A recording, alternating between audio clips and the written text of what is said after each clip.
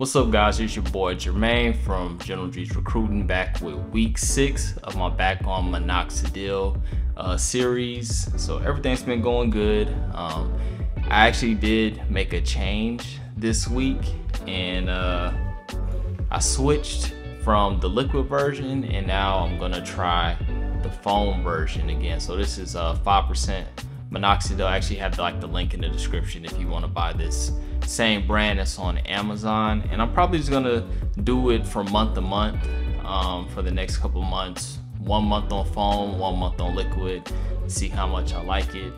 And I don't know if it's because I spent most of my original beard journey on foam. I like the foam better than the liquid, man. I just think it's more convenient and it's easy to apply.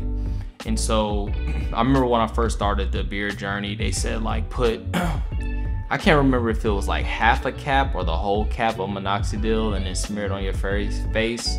I never really did that. I always put very little, and I just targeted the spots that I needed because I already have a beard and I'm just trying to hit the bottom part as well as get my mustache a little better. I use very little of it, but I just feel like it's just easier to target the areas that you want. I experimented with how to apply the liquid. I've tried spraying it in the palm of my hand and then rubbing it in the areas. I even tried closing my eyes and spraying it directly on my beard. But I feel like those two things work.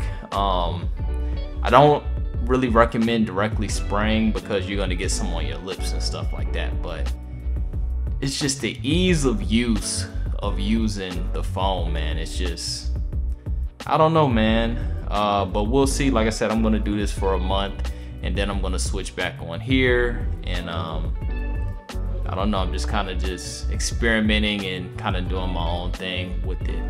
So like I said, we're on week 6. Hopefully we'll start seeing some vellus hairs growing in maybe next month, probably week 9 or 10, and definitely let you know how that's going. So appreciate y'all for watching yet another one of these videos. Here's the close-up.